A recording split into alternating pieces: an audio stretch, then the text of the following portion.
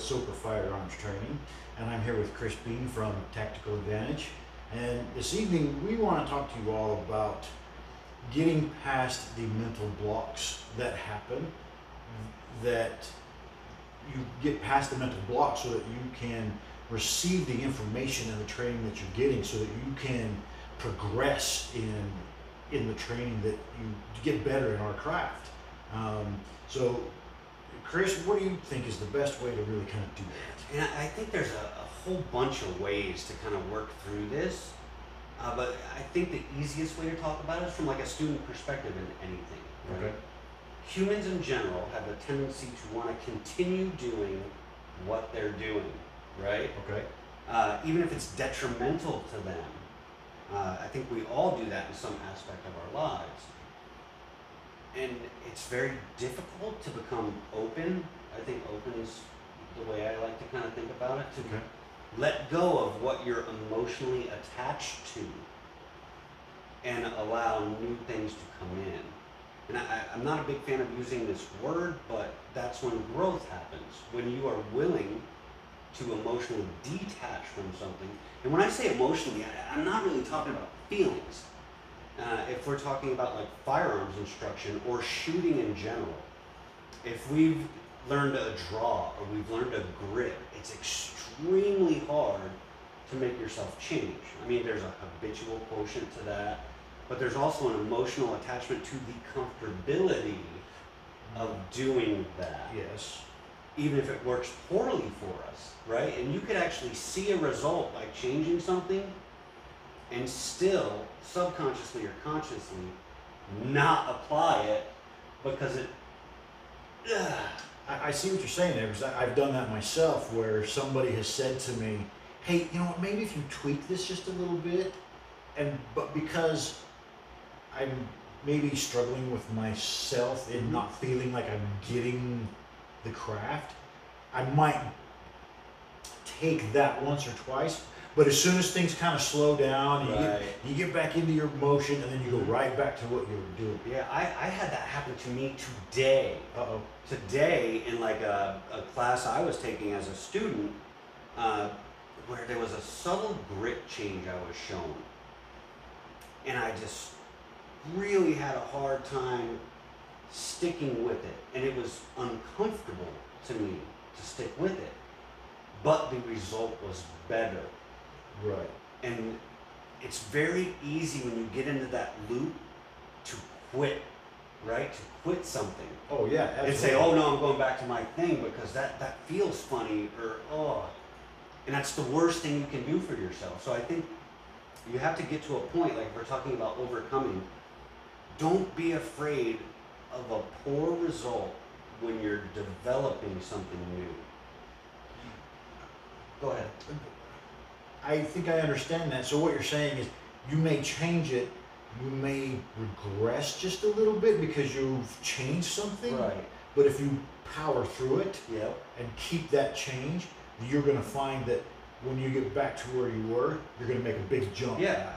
Past that. Yeah, and I had a conversation with someone today and I think skill development in anything you do, and not just shooting, but anything you do is a stair-step kind of progression. Or if you think about it, moving forward, you make a full step forward and you kind of make a half a step back. A full step forward and a half a step back. Okay. You're not making leaps and bounds. Sometimes you do, sometimes you make huge gains, but usually they're smaller and more incremental. But if you don't run it to ground, you will never know if that actually changed. To kind of explain my perspective, I'm a relatively decent shooter. So, yeah. And, I was doing something today, and I can consistently do this specific task at a very high level. And I changed what I was doing, and I was not getting that result. I was not getting that dopamine hit of looking at a target and saying, oh, Right. wham, there it is. But I kind of powered through it. I did not, just quit the idea. I did not abandon it. I said, I'm going to do this until I figure it out. And once I figure it out, if I no longer want to implement that, it doesn't work for me, I will abandon it, right? Because no one said that that's dogmatic. If it doesn't work, it doesn't work, Right. you know? But if you don't push through to really hash out if it doesn't work, you're doing yourself a disservice, right? So, like, are you the same shooter you were a year ago? No. Are you the same shooter you were a week ago? No. So that's like the big thing, and it could be small or it could be large, but you have to kind of push through. So, speaking on the big game, little game thing, a question just popped into my head is, you're a very advanced shooter. So, your training, you do a lot of training, you might see a little game. Do you think for the advanced shooters, do you think that gives them the same kind of mental block as newer shooters who are making giant gains and then all of a sudden their gains get shorter because their skill level's getting better? Yeah, absolutely. And I think this gets a little bit into mindset and developmental mindset. Okay. If you continue to want to progress, and this is where, like, how good is good enough? Okay. At some point, and that's going to be different for everyone, you know, the amount of work they're going to want to put in to get to the level that they want to be at. I'm one of the people that I will never be good enough. I still have a hard time saying I'm good, because I think that's a relative term that isn't good, you know. I hate to use that word good twice, but it's not useful, right? Because I try and say, I am not where I want to be. I have not reached goal. Okay. So I want to continue to change and refine until I reach goal.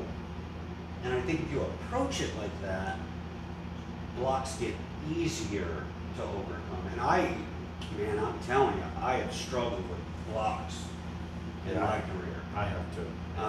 So I think it's the willingness to fail is what's going to get you there.